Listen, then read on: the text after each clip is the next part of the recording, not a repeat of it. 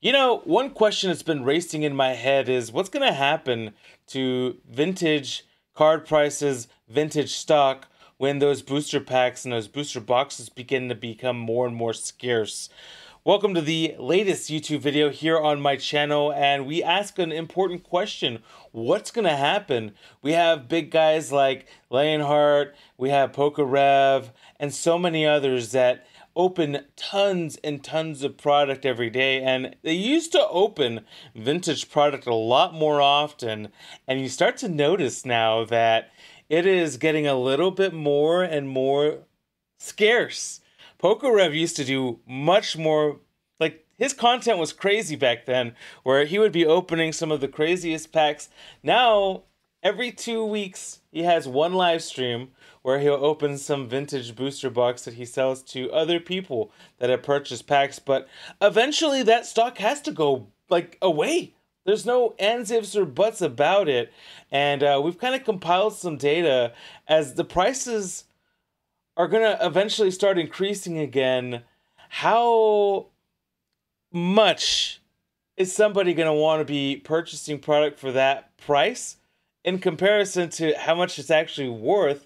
And what's going to happen? Like, what's the next venture for these Poketubers that are out selling vintage product and opening vintage product for views on their YouTube channels? It's interesting, and I put together some statistics and information, and I think this is kind of interesting. I think a lot of these people, Pokerev, Lionheart, a lot of them came back around the same time I started coming back into collecting Pokemon cards, and that was in the X and Y era when Generations came out, and that was the first set that I came back to, or at least introduced to again, and I brought some break cards and things like that when I was kind of coming back into the Pokemon game in general.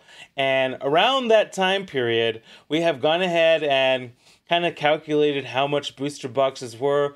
We went and scoured the internet to try to find these prices. And then on the other side, we have our 2023 date, which it's today. Like, this is like this is the price on the internet on how much some of this stuff is worth. And you can see in 2017, a base set first edition booster box was worth $12,000. Right now, somebody made a lot of money, and you just continue to notice that some of these sets, it's a ridiculous amount. Base set, $1,350 back in 2017. Now it's $13,000. Jungle, $1,000, and a lot of these people that are reselling this product bought these booster boxes in this time period, and now they're starting to run out of inventory because it's not going to last forever. I mean, in 2000, I believe 2017, Pokemon announced that they had sold officially 22 billion cards. If you divide that, eventually divide it into what a booster box is, which is 36 packs, you're looking at about 50,000 booster boxes sold. Now, if you I would say that at least the Wizards of the Coast era probably owns about 30,000 or 25,000, at least half of that, and then there's everything else. So I believe that eventually the stock is just going to become dry, and I don't know what people are going to... I feel like what's going to happen next is people are going to start opening the undesirables. So Jungle and Fossil and Base Set 2, even though those are even already pretty kind of pricey. I mean, a booster box of Jungle is $6,600. That's nothing to scoff at. That's still pretty high up. And honestly, I don't know how many people are going to be wanting to open that product. I mean, let's face it. Jungle ain't that like fun to, it's cool, like, it has the evolutions, and Snorlax is definitely, if you could find it in a PSA 10, which it's not going to happen because of the material that they use. For some reason it gets, there's always a print line on that specific card, but it's interesting data to look at because we're continuing to go through this phase of, we're running out of Sword and Shield content. I saw a couple of Poketubers this week they were doing videos on other videos that, like, they're not even opening cards. They're just doing videos on other stuff. And I don't know what's going to happen. And the only thing that you can find right now under retail is Fusion Strike. I mean, if you go to Pokemon Center, you can find Chilling Reign booster box, but you're going to pay at retail, which, I mean, nobody really wants to do that. And there's no, like, Zulus and all these other amazing stores out there don't have any booster boxes to really sell right now because there isn't. And I feel like this is what's going to happen with Base Set 1 and Jungle and Fossil and eventually Team Rocket, and the Gym Challenge and Gym Heroes are already kind of high up there in price for what they actually offer, which it's not a lot of cards in those sets that are really big hitters. So it is interesting to me, and I will I don't know. I personally don't know what's going to happen with all of these streamers and what's going to be the next level. Like, what's the next big thing that's going to happen? I don't know. I feel like people are hoarding Sword and Shield for sure. I think that there are Sword and Shield boxes out there, somewhere at Base Set 1, where somebody's just sitting on some of these cards and, they're eventually just waiting for that day for these cards to be worth some money, and they're just not they're not opening them up, and they're hoping that their return on investment can be something crazy like what has happened over the last few years with everything else. It's nuts. I think that's what's going on in our environment right now, our Pokemon card environment, is that people are hoarding boxes of Sword and Shield.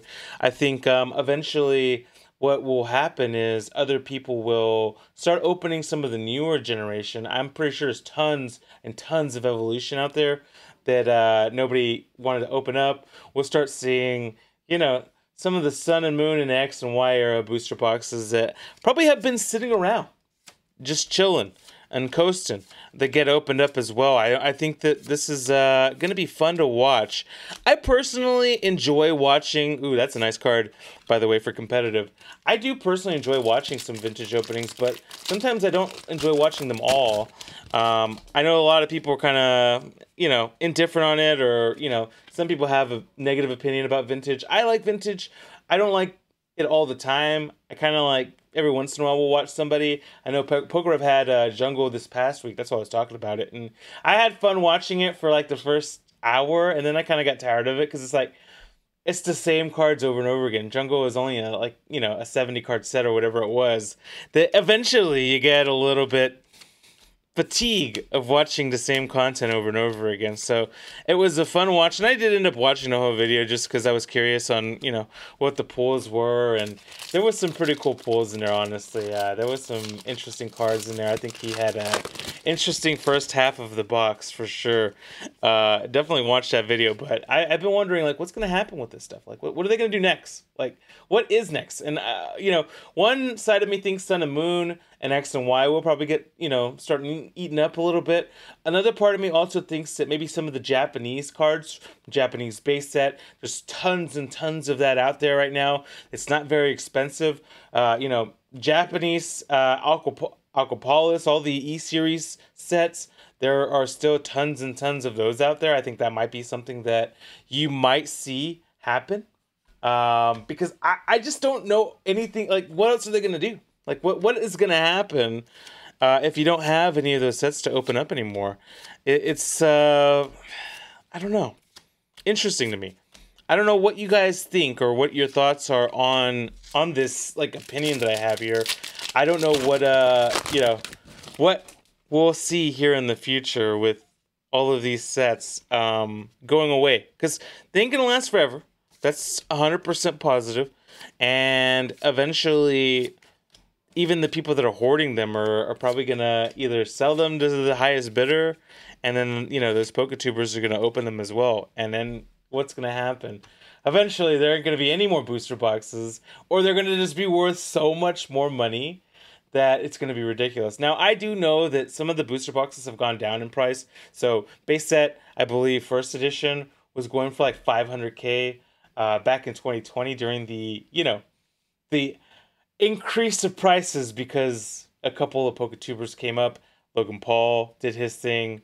But I think one thing that should be of note is $350,000 is still a lot of money for something that somebody, not even less than 10 years ago paid $12,000, $13,000 for. So it's going to be interesting. I think that 350, if you're sitting at 350, I wouldn't even sell it, because to be honest with you, with all the people opening product, that price will eventually start increasing. And I think some of the cards will start increasing in value as well.